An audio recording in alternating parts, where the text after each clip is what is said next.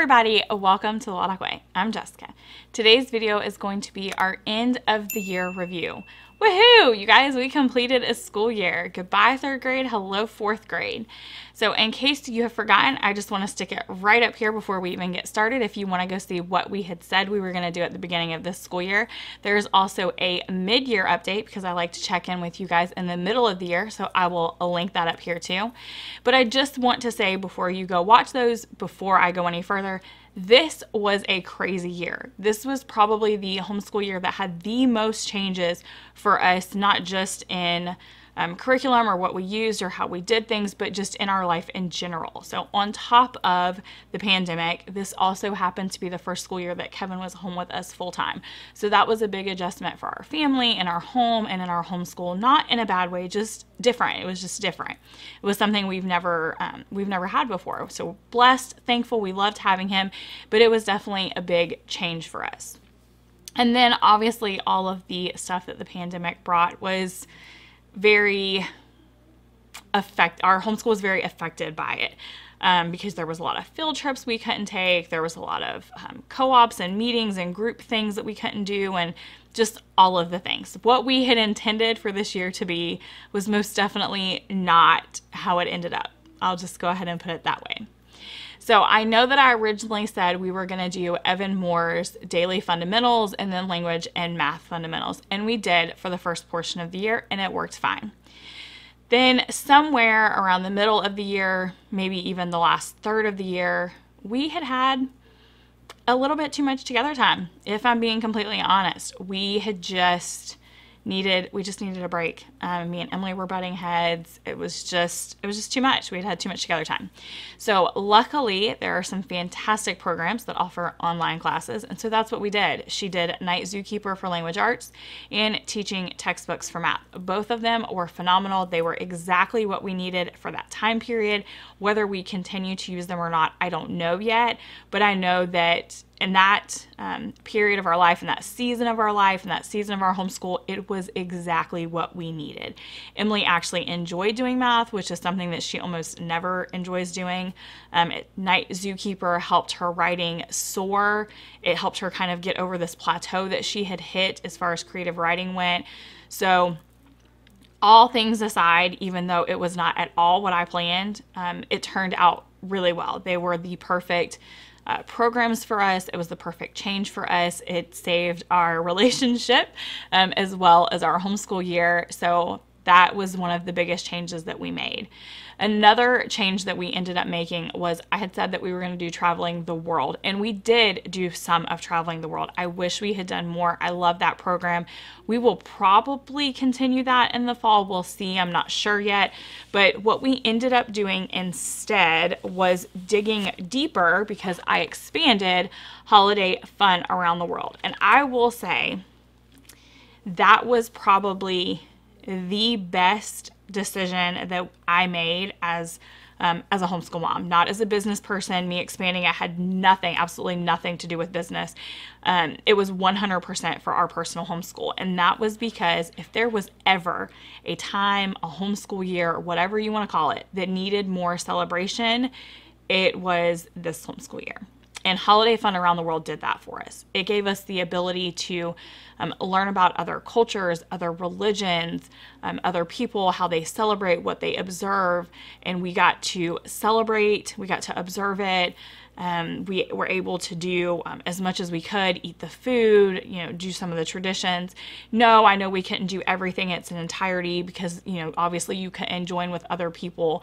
But we tried to do as much as we could to show Emily what it would be like, to celebrate that holiday. And it was, like I said, it was the perfect thing for this school year. I'm so glad that we did it. It was eye-opening and educational for me to learn more about those holidays and the festivals and the religious, just all of it. It was phenomenal. So I will say that while that's not at all what I intended when the school year started, I'm again very glad that that's where we ended up, because it was really great. It was fun for us to cook the meals together, for us to throw color on each other, for us to hit the piñata together. I mean, just all of the things that we were able to do with Holiday Fun Around the World was a huge blessing. So I'm really glad that we did that. Now, our one thing this year was art. You guys, that was the one thing we were going to do. And I thought when Kevin came home that it would be a no-brainer. He is literally an artist. I have to say we failed. We totally failed. Even though we were here all the time, art still didn't get done as nearly as much as I would have liked to have seen it get done. I mean, we still love chalk pastel, so that gets, weaved into our days all the time. And Emily did some phenomenal artwork within the Holiday Fun Around the World because it has those coloring pages that Kevin makes. And so she went from coloring them with coloring pencil to using alcohol-free markers to using chalk pastels. I mean, she played around with mediums, water paint or watercolors, just all kinds of stuff. So that was really fun to see her do that. So we did do some art. We didn't do nearly as much as I would have liked, seeing as how it was our one thing for this year. So if I have to give that a pass or a fail, I would say that we failed at that. But that's okay because we can always, do some more over the summer or try again at another point in time. The biggest disappointment this year was probably the experiences, which that is no surprise to anybody. But our homeschool is largely based on experiences and field trips and trips. I mean, just like literally homeschooling at Disney was something that we did all the time. I mean, we were going every other week, if not monthly or every other week. Like we were always there. That hurt. That hurt a lot. It really stunk. We didn't have that escape as a family. We didn't have those experiences for our homeschool. I mean, we were able to do a pretty large national park trip where we went to 𝐂𝐭 𝐲𝐬, the Smoky Mountains, and Shenandoah. I think if the three of us had to pick something that was like our favorite from the whole school year, it would be that. It would be our national park trip. It was fantastic. We weren't able to do everything because of some of the restrictions, and there was still some, things that we couldn't go see or some of the gift shops that were closed. But overall, experiences are such a big part of our family culture, a part of our homeschool, that was definitely a highlight. I wish we could have done more, but it is what it is. So that was probably, I would say, the most disappointing part of the year. But all in all, I have looked at our third grade goals, which you guys know I set every year. In fact, I set them with you this year, and you can watch that video right here. We have 2 math goals that are moving over and only 1 language arts goal that is moving over for the year. So I'm going to call that a very successful year. We have hit almost all of our math and language arts goals with the exception of 3 total.